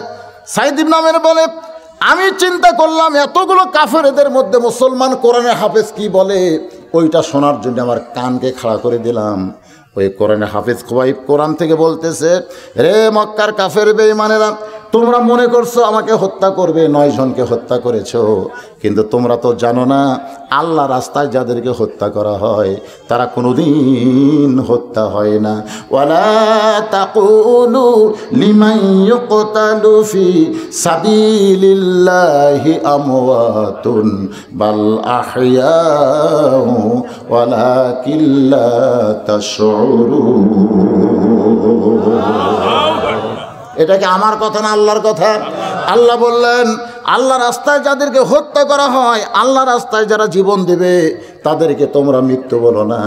আমি আল্লাহ বলতেছি তারা অমর হয়ে গেছে। অমর মানে মরণে নাই, তারা মৃত্যুবরণ করে নাই। 9 জনকে তোমরা হত্যা করেছো তোমাদের কাছে, কিন্তু একজন ইমানদার বিশ্বাস করে আল্লাহ পাক তাদেরকে জান্নাতের মেহমান বানাইছে। আবু সুফিয়ান বলে, রে মক্কার যুবকেরা, ওই 9 জনকে হত্যা করেছো বীরে মৌনা পাহাড়ি এলাকায়, কিন্তু একে হত্যা করা হবে। এই হত্যাটার নাম হলো অঙ্গ প্রত্যঙ্গ বিক্রি। তোমাদের মধ্যে এমন কেউ আছো যে কোরআনের হাফেজের ডান হাতখানা নিবা? তোমাদের মধ্যে এমন কেউ আছো তার ডান কানটা কিনবা, বাম কান কিনবা, বাম হাত কিনবা? এমন কেউ কে আছো তার দেহ থেকে মাথাটা কিনবা? এমন কেউ কে আছো তার অঙ্গ প্রত্যঙ্গের ডান পা বাম পা কিনবা? আমি প্রত্যেকটা অঙ্গ প্রত্যঙ্গ তোমাদের কাছে নির্ধারিত দামে বিক্রি করব। সাইদ ইবনে আমের বলতেছে, আমি আশ্চর্য হয়ে গেলাম, একটা জীবিত মানুষের অঙ্গ প্রত্যঙ্গ বিক্রি করবে কেমনে? কানের দাম এত, নাকের দাম এত, হাতের দাম এত, এভাবে যখন বিক্রি করে দেওয়া হলো, একজন কাফের যুবক তরবারি নিয়ে এক দৌড়ে মঞ্চে গেল। আবু সুফিয়ানকে বলে, নেতা আমি ডান হাতখানা নিবার চাই, কত দাম নেবেন? বলে 1000 আশরাফি দাও। 1000 আশরাফি দিয়ে ওই কোরআনের হাফিজের দেহ থেকে ডান হাতে যখন একটা আঘাত করেছে, আঘাত করার সঙ্গে সঙ্গে দেহ থেকে হাতটা যখন বিচ্ছিন্ন হয়ে যায়, আবু সুফিয়ান অট্টহাসি দেয়, বলে, হাফিজ রে, তোমার আল্লাহ আছে আসমানে, নবী আছে মদিনায়, আমার হুকুমে দেহ থেকে হাতটা বিচ্ছিন্ন করা হলো, আবার তোমার কান বিচ্ছিন্ন হবে, তোমার অঙ্গ প্রত্যঙ্গ বিচ্ছিন্ন করা হবে। সাইদির নামের বলে, আমির আল মুমিনিন, আমি তাকায় দেখি ওই হাফিজের দেহ থেকে রক্ত ঝরতেছে, আর হাফেজটা মুস্কি মুস্কি হাসতেছে, চিৎকার করে বলতেছে, রে দুনিয়ার কাফেরেরা শুনে নাও, একজন মুসলমানের দেহ থেকে তোমরা হাত বিচ্ছিন্ন করতে পারো, তোমরা পা বিচ্ছিন্ন করতে পারবে, তোমরা নাক বিচ্ছিন্ন করতে পারবে, কিন্তু মুসলমানের কলিজা থেকে আল্লাহ রাসূল কোনোদিন তোমরা বিচ্ছিন্ন করতে পারবে না। সাইদ ইবনে আমির বলে, আমির আল মুমিনিন, আমি চিন্তা করলাম এরপরে কি হয়। আমি দেখলাম আবু সুফিয়ানের নেতৃত্বে আমাদের কাফের যুবকগুলো পাগলের মতন তার দেহের উপর আক্রমণ করলো, কেউ হাত কাটলো, কেউ পা কাটলো, এমনকি আবু সুফিয়ান একটা বর্ষা এনে তার বুকের মধ্যে ঢুকাই দিল। আমি যদিও কাফের ছিলাম, তারপরে দৃশ্যটা দেখে আমি সহ্য করতে পারলাম না। এরা কেমন মানুষ, এদের মানবতা কেমন? যারা কাফের হয়, যারা ইহুদি হয়, যারা খ্রিস্টান হয়, এদের কোনো মানবতা নাই। মানবতা কেবলমাত্র ইমানের সঙ্গে সম্পর্ক যাদের, আল্লাহ তাদের ভিতরে মানবতা দিয়ে হত্যা করে সবাই যখন চলে গেল, আমিও তাদের সঙ্গে গেলাম, কিন্তু গভীর রাত্রে সমস্ত কাফেররা যখন ঘুমায় গেছে, আমি তখন আর ঘুমাতে পারলাম না। আমি চলে আসলাম কোরআনের হাফেজের কাছে। আইসা দেখি তার দেহের অঙ্গ প্রত্যঙ্গ তার আবার সেখানে ফেলে দিয়ে চলে গেছে। আমি চাদর বিছায়া তার দেহের মস্তক এবং হাত পা যাগুলো ছিল সবগুলো তুলে, বাজার থেকে যেমন মানুষ গোস্ত কিনে আনে ঠিক তেমন তার অঙ্গ প্রত্যঙ্গ তারা গোস্তের মতো টুকরা টুকরা করেছে। আমি সেই গোস্তগুলো টোপলা করে আমি চিৎকার দিয়ে বললাম, এই মক্কায় থাকবো না, এ মক্কায় কোনো মানুষ নাই, এই মক্কায় যারা আছে, সুম্মা রাদাদনাহু আসফালা সাফিলিন। আমি কোরআনের হাফেজ খোবাব বিন আদির দেহটা গোস্তের মতন টোপলা করে নিয়ে গিয়া মক্কার দূরে পাহাড়ের পাশে আমি কবর দিয়া আমি ধীরে ধীরে আস্তে আস্তে মদিনার দিকে পা বাড়ালাম। আমি মদিনার রাসূলের মসজিদ নববীর দরজায় দাঁড়িয়ে গেলাম। আল্লাহ নবী তখন মসজিদের ভিতরে বসা। আমার চেহারা দেখে আমার দিকে মুচকি হাসি দিয়ে বললেন, 10 জন এখন জান্নাতে, এদের মধ্যে একজনকে আল্লাহ জান্নাতের দরজায় কবুল করেছে। আমি তাকায় থাকলাম ফেলফেল করে। নবী আমার কাছে বললেন, 10 জন জান্নাতের মধ্যে আরাম করতেছে, ঘুরতেছে, আর তুমি জান্নাতে পা দিয়েছো, তুমি কিছু বলতে চাও? বলি, হে রাসূলুল্লাহ, ওই জান্নাতি দলের মধ্যে আমাকেও আপনি ভর্তি করে নেন। আমি নবীর হাতে হাত দিয়ে কলমা পড়ে মুসলমান হয়ে গেলাম। আমির আল মুমিনিন, এখন ইয়ামিনের গভর্নর হওয়ার পরে মাঝে মধ্যে কোরআনের হাফেজ খোবাব বিন আদির দৃশ্যটা আমার চোখের মধ্যে চলে আসে। ওই কথাগুলো যখন আমার মনে হয়, তখন কাঁদতে কাঁদতে আমি বেহুশ হয়ে পড়ে যাই। আমার কোনো মীর কি ব্যারাম নাই, আমার কোনো মীর কি ব্যারাম নাই। হাজার হাজার ইয়ামিনের জনগণ কান্দে, চিল্লায় বলতেছে, আমাদের প্রধানমন্ত্রী সাইদ ইবনে আমিরের জীবনে এমন একটা করুণ ঘটনা ঘটে গেছে। আর সেই দৃশ্যের কথা মনে করে কাঁদতে কাঁদতে বেহুশ হয়ে যায়। এটা যদি আমরা আগে জানতাম, তাহলে আমরা কোনোদিন তার বিরুদ্ধে অভিযোগ করতাম না যে কাঁদতে কাঁদতে কেন বেহুশ হয়ে যায়। আমরা সর্বসম্মতি কর্মে 3 নম্বর অভিযোগকে উইথড্র করে নিলাম। লিল্লাহি তাকবীর। ওমর ফারুক বললেন, রে সাইদ ইবনে আমির, 4টা অভিযোগের মধ্যে 3টা তারা উইথড্র করেছে, আর একটা মাত্র অভিযোগ তোমার বিরুদ্ধে, দেখো তো এটা উইথড্র করা যায় কি না। সেই অভিযোগটা হলো, রাত্রেবেলা দরজা বন্ধ করে তুমি ঘুমায় যাও, 100 টাকাটাকি করলেও তুমি দরজা খোলো না, অথচ তুমি একটা প্রদেশের গভর্নর, আর আমি হলাম অর্ধ পৃথিবীর খলিফা। আমি অর্ধ পৃথিবীর খলিফা ওমর, কোনোদিন রাত্রেবেলা ঘুমাই না, কোনোদিন রাত্রেবেলা ঘুমায় না, দিনের বেলায় ঘুমায়, রাত্রে ঘুমায় না। আর তুমি একটা প্রদেশের গভর্নর হয়ে দরজা বন্ধ করে দাও, শত ডাকাডাকি করলেও তুমি দরজা খোলো না। এইটা মারাত্মক একটা অভিযোগ, ধরে কোন ঠিক কিনা? ওমর ফারুকের জীবনে পড়ে দেখেন ঘুমাইছে নাকি? একদিন দেখে তাঁবুর মধ্যে কে জানো, আর তাঁবুর বাহিরে একটা পুরুষ মানুষ খালি উত্তর দিকে যায়, দক্ষিণ দিকে যায়। ওমর ফারুক দেখলেন এই গভীর রাত্রে মানুষটা অস্থির। আল্লাহ রাসূল বলেছেন, কোনো অস্থির মানুষকে যদি শান্তি দিবার চাও তাহলে আল্লাহ নবীর সুন্নত সালাম তার কাছে পৌঁছাও, আসসালামু আলাইকুম, তোমার উপর আল্লাহ রহমত বর্ষিত হোক। কোনো কথাবার্তা না, সর্বপ্রথম কথা হলো আসসালামু আলাইকুম। ওমর ফারুক দেখলেন লোকটা অস্থির, তোমার অস্থিরকে স্থির করার জন্য সালাম দিলেন, আসসালামু আলাইকুম ইয়া আব্দুল্লাহ, এ আল্লাহর বান্দা তোমার প্রতি আল্লাহর রহমত বর্ষিত হোক। লোকটা চিল্লায় বলতেছে, এই মেয়ে, এই গভীর রাত্রে তুই আমার সালাম দিস, তুই সালামের অর্থ বুঝিস?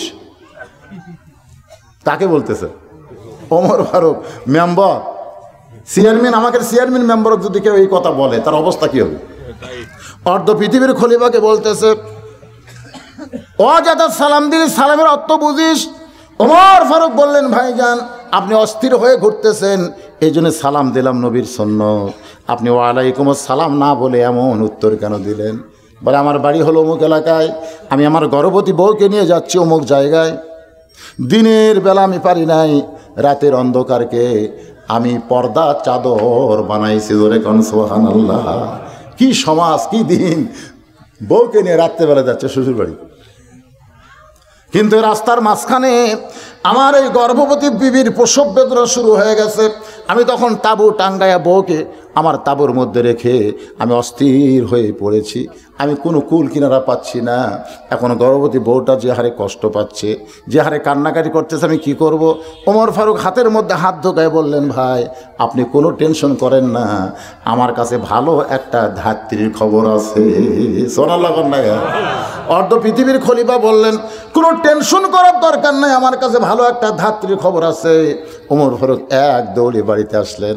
আবদুল্লাহর মা, ওমর ফারুকের ছেলের নাম কি? আবদুল্লাহর মা ওমর ফারুকের বিবি চমকে উঠলেন।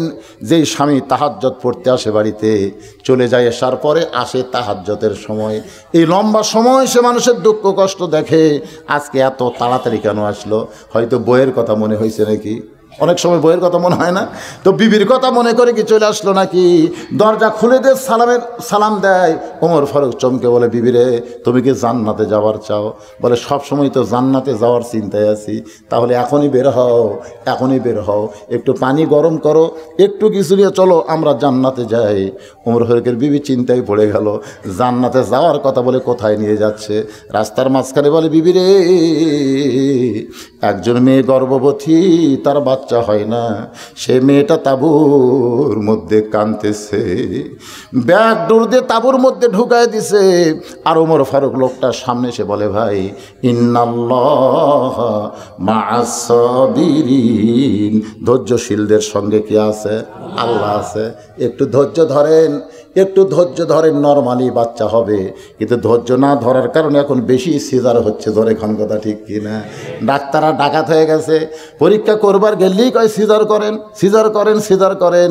কিন্তু মায়েরা জানেন না মায়ের যে এত দাম আল্লাহ কেন দিলেন। বাবা আনন্দে মাতিয়া সাগরে ভাসাইয়া সেই যে চইলা যায়, খবর লয় না মাজন ধরিয়া উদরে, কত যতন করে 10 মাস পরে পায় প্রসবের বেদনা। এমন দরদি ভবে কেউ হবে না আমার মা গো। কি বলবো প্রসবের কথা, মা বিনে সেই ব্যথা কেউ তো বুঝিবে না। মাজন ঠেকিয়া সন্তানের দায়, অকালে মা মারা যায়। মাজন ঠেকিয়া সন্তানের দায়, অকালে মা মারা যায়। সে পায়ে মায়ের পায়ের নিচে সন্তান, বেহেশত খোঁজা লাগবে। জোরে বলেন কথা ঠিক কিনা? একটা মা হতে যে কত কষ্ট, যাদের নরমালি বাচ্চা নেয়। ওমর ফারুকের বিবি তাঁবুর মধ্যে ঢুকে ধাত্রী হয়ে কিছুক্ষণ পরে বলতেছে, আমিরুল মুমিনিন আপনার বন্ধুকে খবর দেন, আপনার বন্ধুর বিবি সুন্দরভাবে বাচ্চা প্রসব করেছে। যেই কসে আমির আল মুমিনিন, আপনার বন্দুক খবর দেন, ওর খবর কি? কে গো আপনি? খলিফাতুল মুসলিমিন হযরত ওমর, আপনি আমারে সালাম দিলেন, আমি সালামের উত্তরটাও পর্যন্ত দেই নাই, আর আপনার বউরে ধাত্রী বানাইছেন। ওমর ফারুক বলে, রে সাইদ ইবনে আমের, আমি সারা রাত ঘুরে ঘুরে মানুষের দুঃখ কষ্ট দেখি, তাবর মধ্যে জ্বলতেছে চুলা, এত রাত হয়ে গেল, নিকটে যেই মাত্র গেছে বাচ্চারা মা মা বলে কাঁদতেছে, মা গো মা, আজকে কি আমাদেরকে খাবার দিবা না? মা বলতেছে, বাবা একটু ধৈর্য ধরো, গোস্ত সিদ্ধ হলেই তোমাদের খাবার দিব। ওমর ফারুক চিন্তা করে, এত রাত এখন পর্যন্ত গোস্ত সিদ্ধ হয় না, উটের গোস্ত হলে 1 ঘন্টা লাগবে, দুম্বার গোস্ত হলে 8 ঘন্টা লাগবে, কয়েক ঘন্টা হয়ে গেল, গভীর রাত, এখন পর্যন্ত গোস্ত সিদ্ধ হয় না, এটা কিসের গোস্ত? ওমর ফারুক লোকমা দিয়ে বললেন, মা তোমার বাচ্চাগুলো কান্দে, এখন পর্যন্ত তোমার গোস্ত সিদ্ধ হয় না, এটা কিসের গোস্ত? মেয়েটা বলতেছে, পথিক আপনার মতো আপনি চলে যান, আমার কষ্ট এখন আল্লাহ পর্যন্ত দেখে না।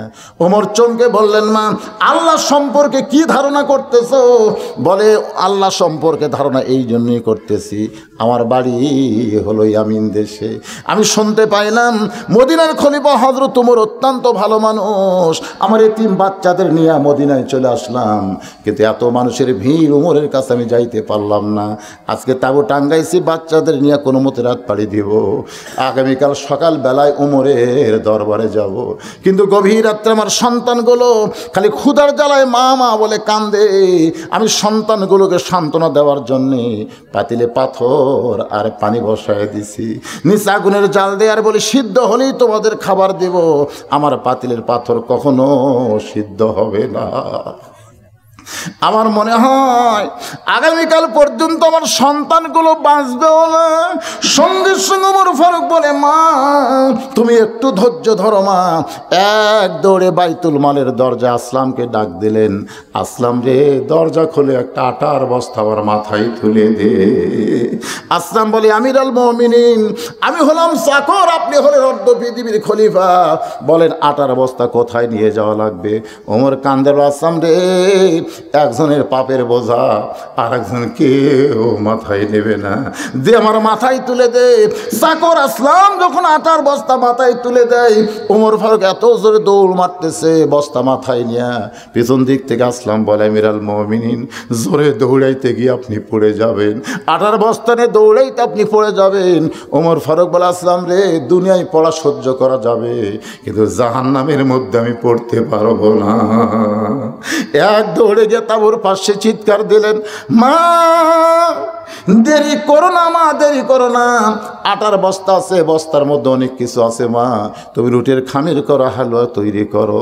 মা রুটির খামির দেয়া হালুয়া তৈরি করে রুটি ভাইদা যখন ওমরের কাছে দেয়, ওমর ফারুক বাচ্চাগুলোকে কোলের মধ্যে বসায়া রুটি ছিঁড়ে ছিঁড়ে হালুয়া নিয়ে যখন মুখে দেয়, বাচ্চাগুলো ফেল ফেল করে তাকায় আছে, আমাদের বাবা মরে গেছে, আমরা এতিম গো, আপনি কে?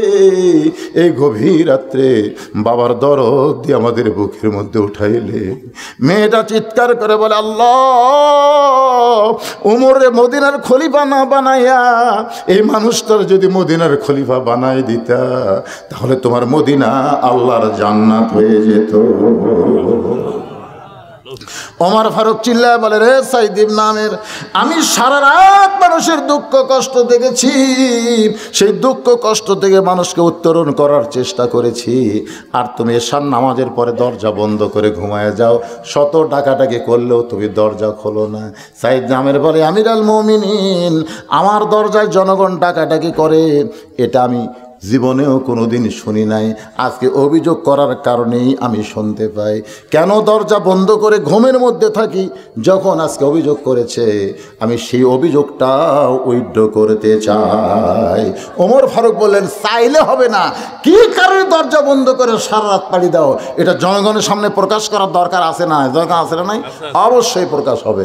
আল্লাহর কোরআন দিয়ে আমি আপনাদের সামনে তেলাওয়াত করেছি, ফাদখুলি ফি ইবাদি ওয়াদখুলি জান্নাতি, যে আল্লাহর দাসত্বের শৃঙ্খলে নিজকে আবদ্ধ করে নিল, সে যেন তখনই জান্নাতের মধ্যে প্রবেশ করলো। জোরে কর সুবহানাল্লাহ।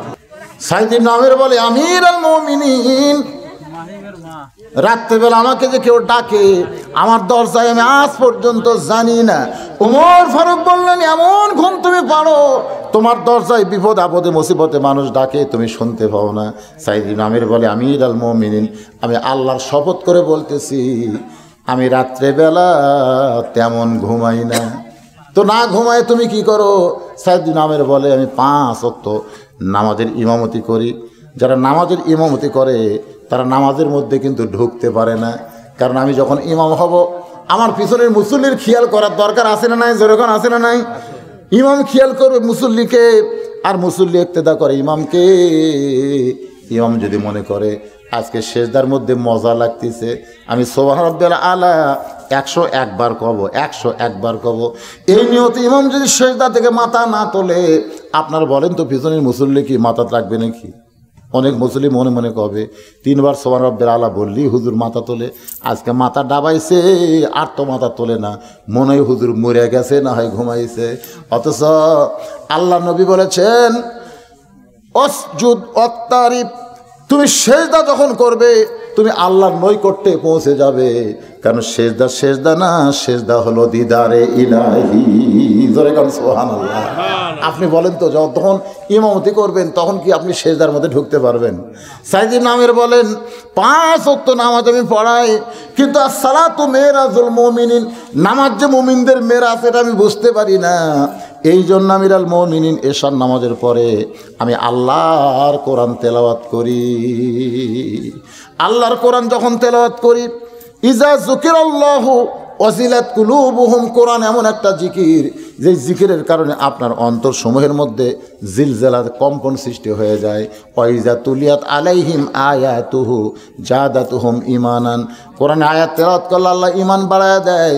ওই কোরআনের মধ্যে আমি নিজের অস্তিত্বকে বিলীন করে কোরআন তেলাওয়াত করতে করতে এক সময় তাহাজ্জুদের সময় হয়, আমি তাহাজ্জুদের নামাজ পড়ি, আমি আল্লাহর জিকির করি। দরজায় কে যে ডাকতেছে এটা আমি নামাজের ভিতর থেকে, কোরআন তেলাওয়াতের ভিতর থেকে শুনতে পাই না। শুনতে যদি না পাই তাহলে দরজা কেমনে খুলবো? ওমর ফারুক চিৎকার করে বলতেছে, রে ইয়ামিনের জনগণেরা, আমি অর্ধ পৃথিবীর খলিফা হইয়া মদিনার অলি গলিতে ঘুরি, আর তোমাদের প্রধানমন্ত্রী মদিনার অলি গলি না, ইয়ামিনের রাস্তায় না, সঙ্গে আল্লাহর এরিয়ার মধ্যে ঢুকে যায়। সুবহানাল্লাহ বলে।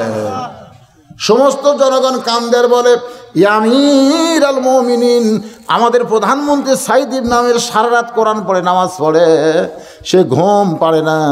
আমরা যদি এটা আগে জানতাম তাহলে 4 নম্বর অভিযোগ আমরা করতাম না। আজকে সর্বসম্মতিক্রমে 4 নম্বরকেও আমরা উইথড্র করে নিলাম। লিল্লাহি তাকবীর। লিয়াবলুয়াকুম আইয়ুকুম আহসানু আমালা, যে সুন্দর আমলের কথা কোরআনে আল্লাহ পরীক্ষা নেবে, এইরকম মানুষের দ্বারাই সুন্দর আমল করা সম্ভব। আপনারা বলেন ঠিক কিনা? আজকে আমরা যারা দুনিয়াতে আছি, আমরা অনেক সময় আব্দুল আলিমের গান শুনি আর মাথা ঝোঁকায়। কোন বনেরই পাখি তুমি, কোন বনেরই পাখি তুমি, আইলারে কোন বনে, আবার কোন বনেতে যাইতে হবে, পড়ছে নাকি মনে। এই গানের অর্থ কি? আমার হীরামন পাখি, আমার প্রাণ প্রাণ পাখি, তোরে কোথায় রাখি পাখি রে, সবে মিশে আর ফাঁকি। এক পলকের নাই ভরসা, মিশে সকল আশা, যে কোনো সময় মৃত্যু হবে, গোরস্থানের পাশে মাদ্রাসা, যে কোনো সময় কবরে যাইতে হবে, কমপক্ষে 50,000 বছর থাকা লাগবে। সেই কবরের পাথে জোগাড় করে আল্লাহ যেন আমাদেরকে কবরে যাওয়ার তৌফিক দান করে। সকলে বলে আমিন।